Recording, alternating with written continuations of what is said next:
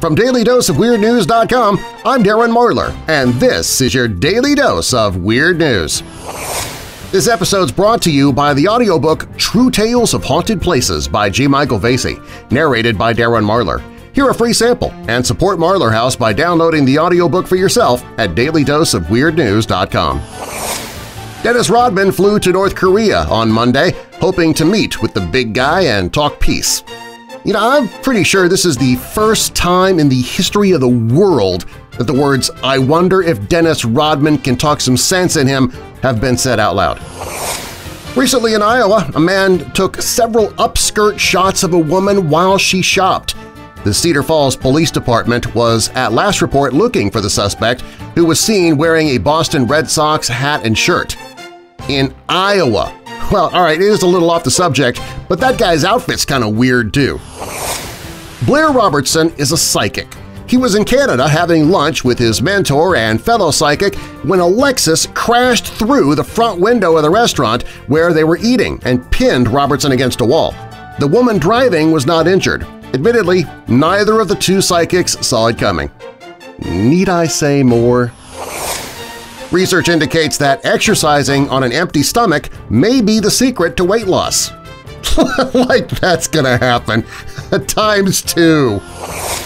A fugitive was found and arrested last week after posting to Snapchat pictures of herself and her child at a Pennsylvania amusement park. Allegheny County, Pennsylvania Sheriff William Mullen says Kimberly Dolan, 19, was wanted for attempted homicide and violation of bond conditions. Upon seeing Dolan's Snapchat update taken at Kennywood Amusement Park in West Mifflin, Pennsylvania, deputies contacted police who were already stationed in the park. Dolan was arrested without incident. Okay, note to fugitives, stay off social media. Now, on second thought, don't. You're actually making the police's job easier. President Trump announced in a recent email that his campaign will begin selling Big League boxes, a hand-picked bundle of exclusive and vintage official Donald J. Trump merchandise delivered to your door every month as a recurring donor. So it's kind of like Loot Crate, only it's lame. Forbes has named Sean Diddy Combs as the highest-earning celebrity of 2016-2017 with $130 million. How in the world does a celebrity make that kind of money without starring in at least one movie where he's wearing a cape and tights, huh? A Russian man who caught his wife chatting online with other men decided to log her off for good by taking an axe to her laptop. I don't think he understands the definition of computer hacking. Speaking of Russia and computers, the latest evidence shows that the Russians were able to hack the election systems of 39 U.S. states.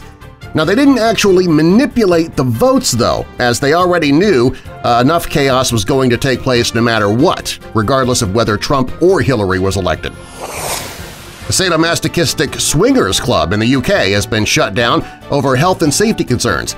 In this case, some of them may have wanted to be punished. 32 New York City mobsters have been indicted for trafficking stolen chocolate. You know, I've never really wanted to be a gangster, but suddenly now I'm kind of wanting a piece of that action. I want a slice. A video shoot on Detroit's West Side ended after police arrived and fired shots, believing they were breaking up a real armed robbery. They responded to a 911 call of a reported robbery conducted out of a black Jeep with no doors. Well, when officers arrived, they saw a man getting out of a black Jeep with no doors and running up to an Aston Martin vehicle. Said Officer Dan Donikowski, a Detroit Police Department spokesperson, the subject appeared to be armed and appeared to be robbing the Aston Martin. When officers approached, a man turned toward the cops holding what appeared to be a weapon. An officer fired 3 shots, but none took effect, Donikowski said. Turns out the suspects were simply shooting a video but had not notified authorities and had not obtained proper permits or a license to do so. Okay, now aside from the lesson here about using fake guns on a film shoot and not getting permission, how does a cop fire 3 times at somebody like that and miss all 3 times? Was he using a prop gun too? Just because you exercise your right to free speech doesn't mean sponsors have to pay for it. Both Delta Airlines and Bank of America have pulled six-figure sponsorships from New York's Public Theater over its revamped production of Julius Caesar.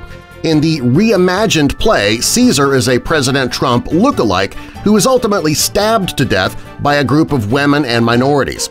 A press conference was immediately convened so Kathy Griffin could deny having anything to do with it.